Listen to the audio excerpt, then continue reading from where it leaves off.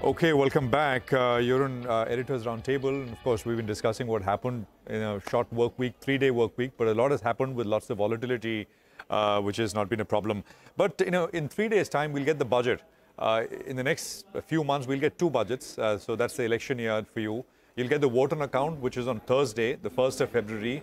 So 3 working days away, and then after that, we will get the big budget in the month of July.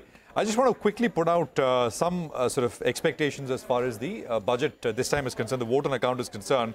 So I'm just looking at the starting point is low expectations. And you don't have to look at history, etc. The Finance Minister, Nirmala Sitharaman, on the record said, and it'll come up on your screen, she said there will be, and I quote, no spectacular announcements since it's a vote on account. So that's the base point. But in any case, these are some of the sort of notes which have come. The focus largely from a market point of view seems to be twofold. One is, something for infrastructure, and second is something for the rural sector, which has been down in the dumps. I mean, for the low-income strata of the society. So CLSA, I'll begin with CLSA. It says that government will likely keep the focus on infrastructure. PLI schemes could be extended. There could be perhaps more sectors brought into it. Jewelry, handicraft, leather, chemicals. I mean, PLI schemes are not really a budget subject, but we've seen this in previous budgets as well. The government talks about it, and then specifics come out later.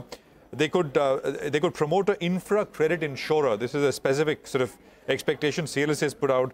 Farmer subsidy could be raised to 8,000 rupees from current 6,000 rupees, and they may also offer income support to women, like some individual states do right now. But a central support may come in. City also has got largely kind of similar expectations. Rural agri demand support, which perhaps will be helpful for autos and consumer staples. Continued capex push, higher defense outlay, a little bit on PLI. Again, the sector which benefits is industrials if this comes through. And they also say excise cut on petrol and diesel, and the windfall tax could be phased out. Oil and gas, especially PSU oil and gas, a lot of interest here. Morgan Stanley is the last one that I've put out. They say they could see measures that positively affect rural incomes and housing sector and or the salaried class. And basically the measures are going to be aimed towards boosting consumer demand, which has been sort of lacking for the last, I think, almost a year and a half or so. Rahul, this is... Thank you for watching CNBC TV 18. For all the latest news and updates, do follow us on our social media platforms.